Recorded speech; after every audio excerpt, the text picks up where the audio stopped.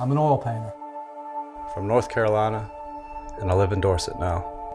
I like the openness. Dorset has space. I'm really thankful for that. It's got a lot of, it feels very similar to a lot of things that I'm used to from North Carolina. I've spent so much time learning a craft and learning how to improve, and generally when the term artist is applied, I think of artists, and I like the term painter. I paint. I think you learn from exploring different pigments, and it depends on what you're painting. But paint, for the most part, is made of dirt. It's clay, it's iron oxide, it's all over the place. And yeah, back home we had those beautiful colors that you see in the clay of reds and oranges and purples. And when we had a big cold snap, and I'm talking sub-zero, sub-freezing temperatures for a couple weeks, and I turned off the heating in the studio and opened the windows and got it down to that temperature after bringing the bird out and thawing it, and I got it in position, and then it froze again in position. So I had to basically get dressed up like a turkey hunter. As hard as it was dealing with the cold inside the studio, you know, you got to heat your paint up because the paint's oil-based, so the oil slows down, and there were a lot of things like landscape painting that I had to overcome, but I got it done.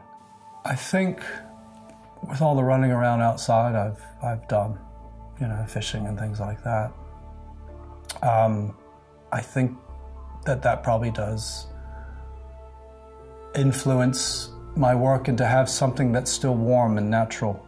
You want a variety of texture and color and all of that, but the natural stuff, the things that have been grown and picked, they give it, I don't know, more of a connection, I think. I hope it shows that I like painting. I like painting nice, fancy bottles of wine, the cheese and the fruits and everything. I do like that.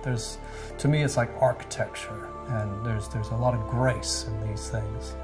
But at the same time, I have to give as much dedication if I see that I've got 4 balls of twine in my tool shed that all of a sudden look kind of interesting. I've got to explore that too.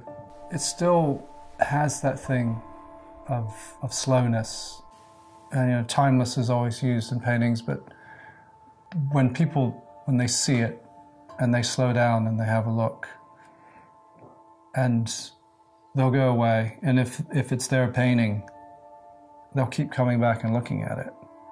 Slow and calm. And yeah, I guess for a southerner, that's easy. Slow is familiar. I keep driving by that sea, and this is a new place with big cliffs and big sea and big clouds, and I feel some big seascapes coming.